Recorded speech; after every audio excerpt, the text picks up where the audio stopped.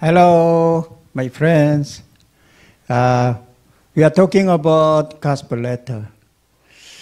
So today's topic is, now you have been saved. Then what change you have? What change you have? Bible say, 1 Corinthians 2:10, God has revealed it to us by His Spirit. The Spirit searches all things, even the deep things of God. The man without Spirit does not accept the things that come from the Spirit of God, for they are foolishness to him, and he cannot understand them because they are spiritually discerned. So what changed?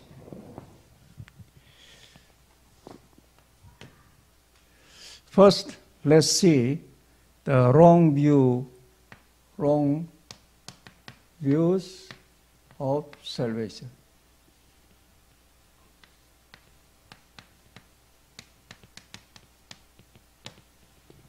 Wrong views.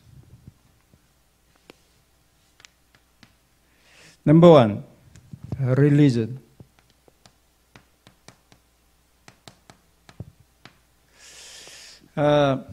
Many people still have a religion gives you salvation. That is wrong. Why? A religion is made by man. Religion and good deeds, good deeds. You do good things, but through the doing good, you cannot have salvation. Bible say, our righteousness, good deeds, is like a filthy rag. It's nothing. No man is righteous, not even one, Bible say. Number two, attending to the church.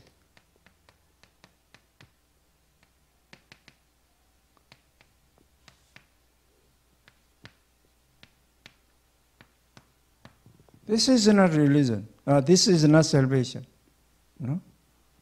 You can go to church and register your name to the church register. That doesn't give you the salvation. It's only if you follow this, will bring you more trouble attending to the church. But you don't accept Christ personally, then you will have more problems. Number three, diligence.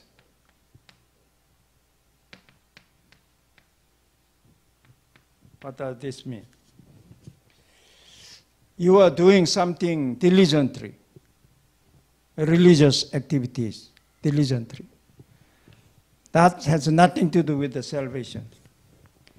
Look at this, Pharisees.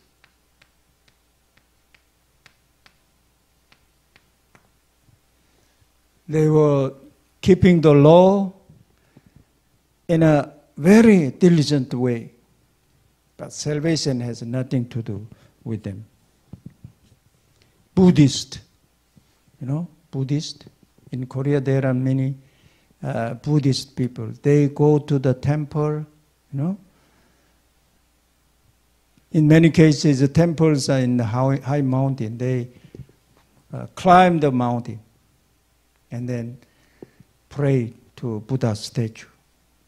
They are very diligent. But it has nothing to do with the salvation. Number four, conviction. Has nothing to do with the salvation. It's like a self-belief. self-belief, conviction. Has nothing to do with the salvation.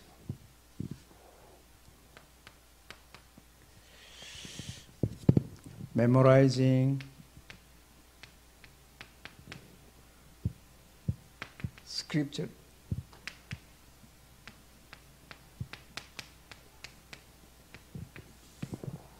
Nothing to do with salvation. Reciting scripture, following the praying, religious chanting. These are only bring you the external changes, but not internal change. Then,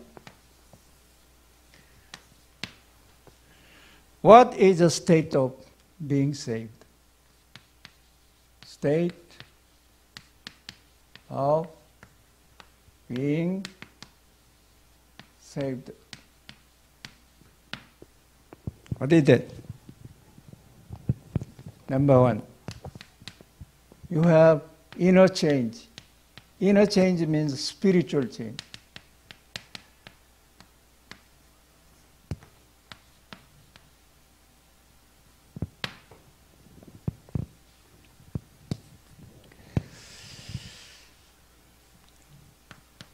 Salvation means Holy Spirit dwells in you.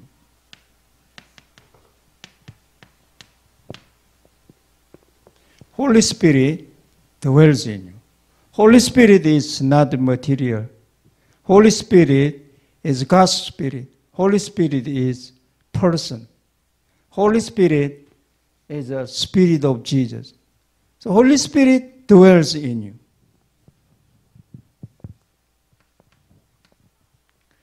Romans 8:2.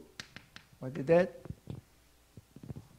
The law of Spirit of life set me free from the law of sin and death.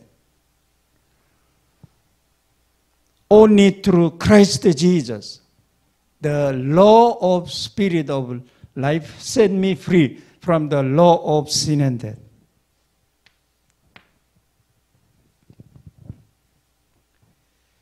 Also, Jesus said to Nicodemus, unless you are born again by the water and Spirit, you are not born again. Water and Spirit. You cannot enter kingdom of God.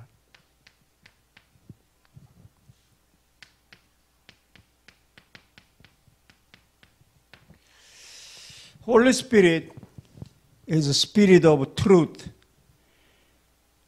It will not leave you, nor be cast out from you. Holy Spirit will be with you, in you, always, forever.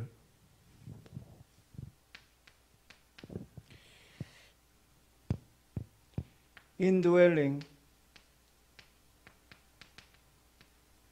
of the Holy Spirit.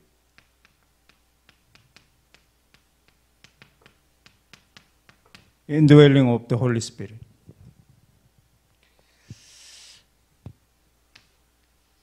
Romans 8:2-4-9 says,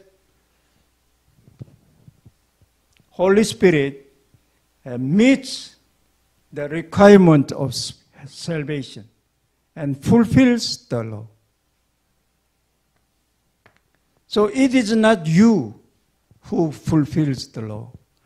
Holy Spirit is in you, and through the Holy Spirit, by the Holy Spirit, you are able to fulfill the law. Number 2. Now you come to know God's will, blessing, and grace. Look at this. 1 Corinthians 2:10-14.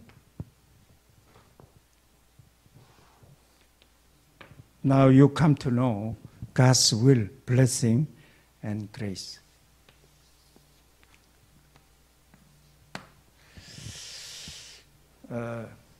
Now you are temple of God.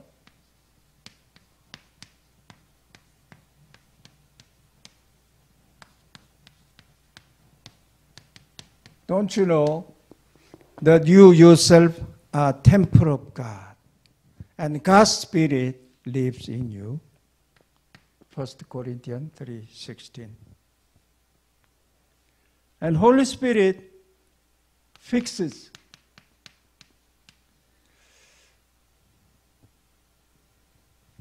all things which is incorrect.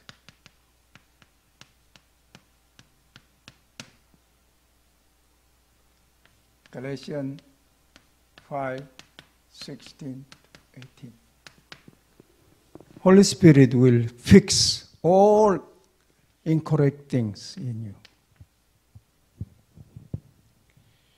Holy Spirit guides you.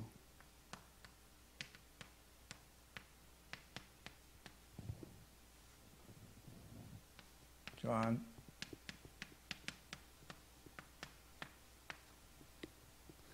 You can follow the guidance of the Holy Spirit. He gives you peace, real peace.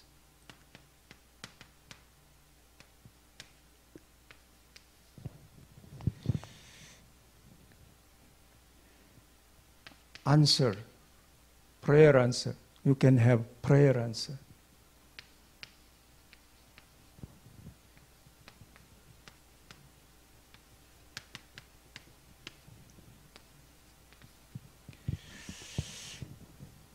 And Holy Spirit work out all things for the good.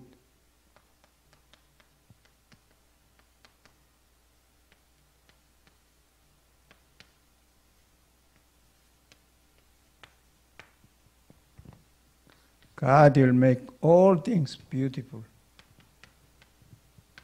in you, in His time, by His method. This is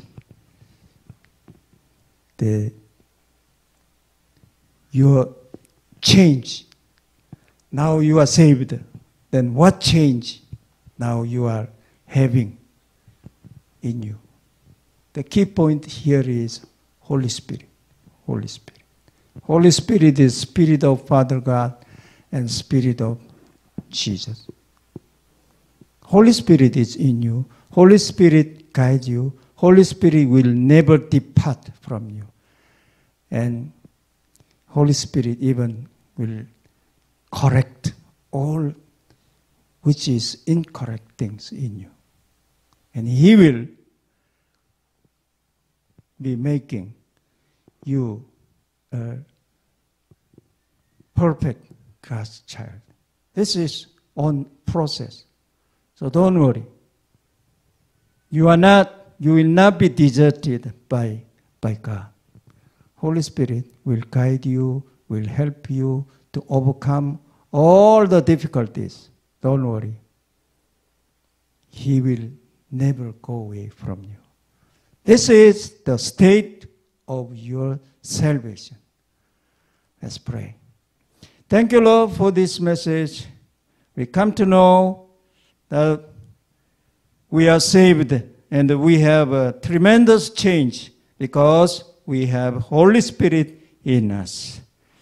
And we believe the Holy Spirit will never, ever depart from us. Always guide us and correct us. Always lead us to the prayer answer. Thank you, Lord, for this message. In Jesus Christ's name we pray. Amen.